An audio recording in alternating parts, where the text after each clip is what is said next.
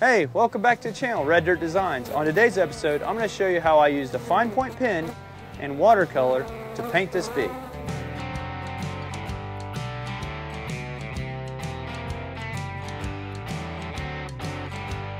Alright, to get started, I just printed off my image, used graphite. I'm going to scribble on the back.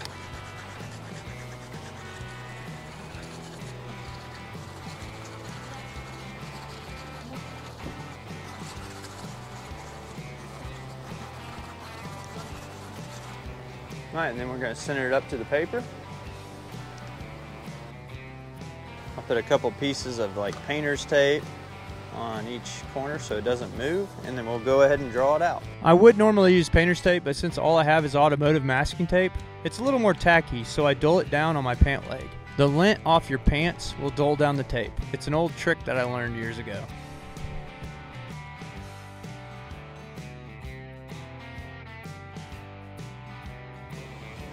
Alright, now I'm going to go ahead and draw out all my details.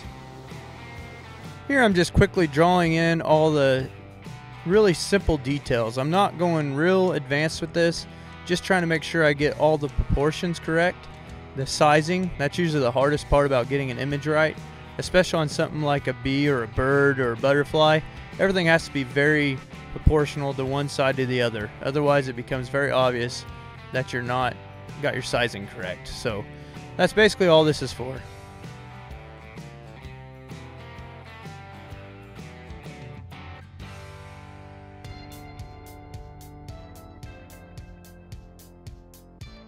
We're going to go ahead and peel this up and check.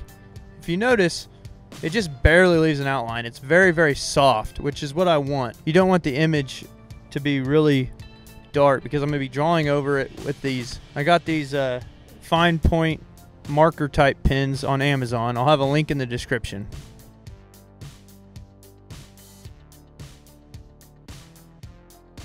This is the very first time I ever done an image like this, so I don't really know how it's going to turn out, but I'm just having fun with it. We're trying out these new pens. I'm just going to see if they'll work out all right. I'm also just going to test out some watercolors later and see if maybe I can, I don't know, add some color to this image. I haven't done watercolor in a really long time, so I got my son over there.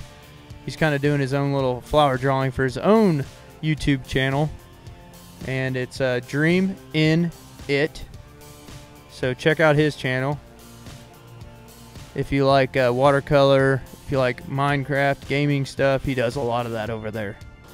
This is all not part of the drawing, but it adds to the artistic look of it. So like in the actual painting, there's none of these lines right here. But I want it to look sketched. I don't want it to look too perfect. So I am literally doing shading with just a bunch of lines. All right, you see that?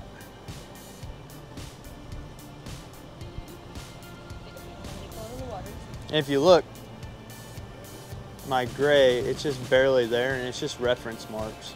I'm pretty much redrawing it to where it looks more in a style that I kind of like. So we're gonna keep going. I don't know if I'm gonna stain the paper, I'm gonna make it look old. I don't know what I'm all doing yet to make it look more artistic, but so far it's just a pen drawing, like a fine point pen drawing.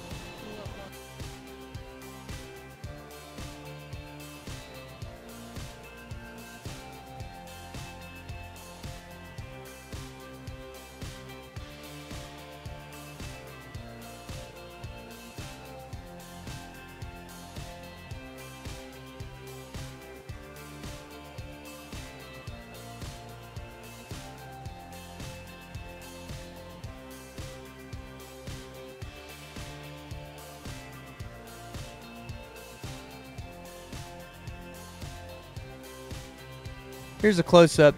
This is kind of showing you the details I'm getting in there. I'm starting to put in some shading. I'm putting more and more lines. The thicker and the more lines I do, the darker it gets. So that kind of gives it some definition, gives it that three-dimensional look. Gets it out of that 2D look.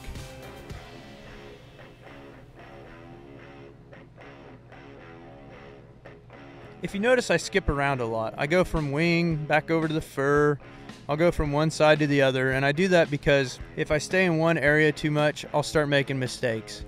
If I jump around, it makes me pay attention to each detail. So I skip around to make sure that I keep the details random, and it'll keep me more accountable on getting my artistic side on.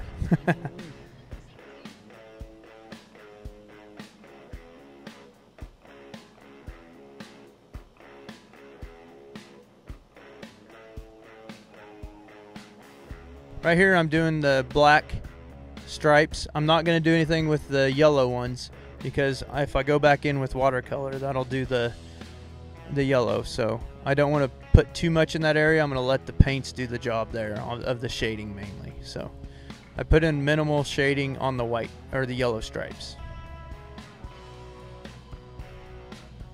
You notice that on the black stripes I'm not filling them in all the way. I'm going to let that white shine through so it's like the shiny spot, because if you ever notice on a bee it kind of reflects back.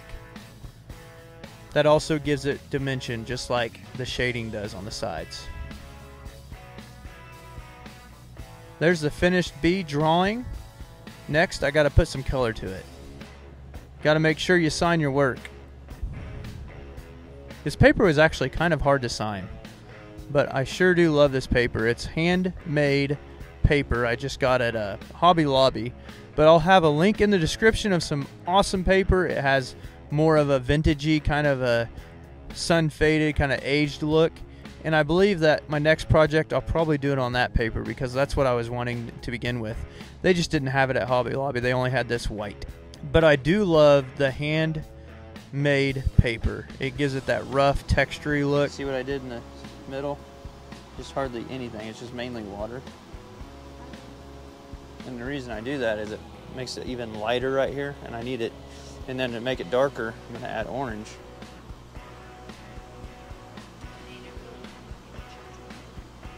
Look, we're going to add some orange and a touch of brown. Noticed I mixed a little bit of orange in with my yellow. I'm doing that so in the darker spots, it'll give it a little bit more of a darker area. Now we're just going to lightly brush the orange on the sides. See how much darker that is? Just a little bit more dark.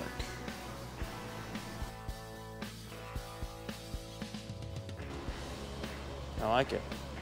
I'm just going to lightly wash it in. See, it gives it depth.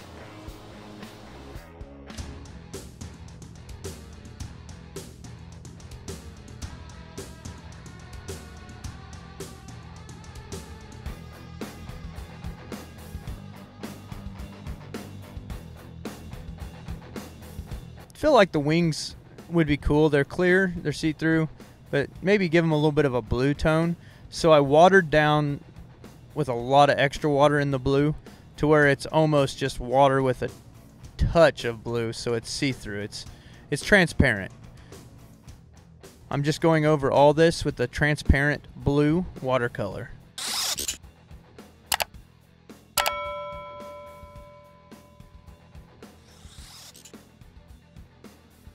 And notice closer to the body, I'm doing a little bit more blue. That's also to help with dimension, because closer to the body, it'll kind of go in a little bit. It's also close to the body, which would block some light. So that helps with the contrast of the blue.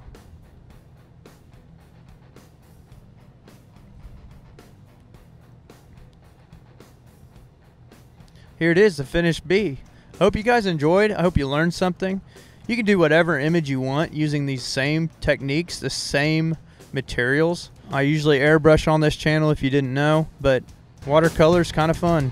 It's something different. So hope you guys learned something. Hope you enjoyed. Hopefully you'll do something of your own using these techniques, using these materials.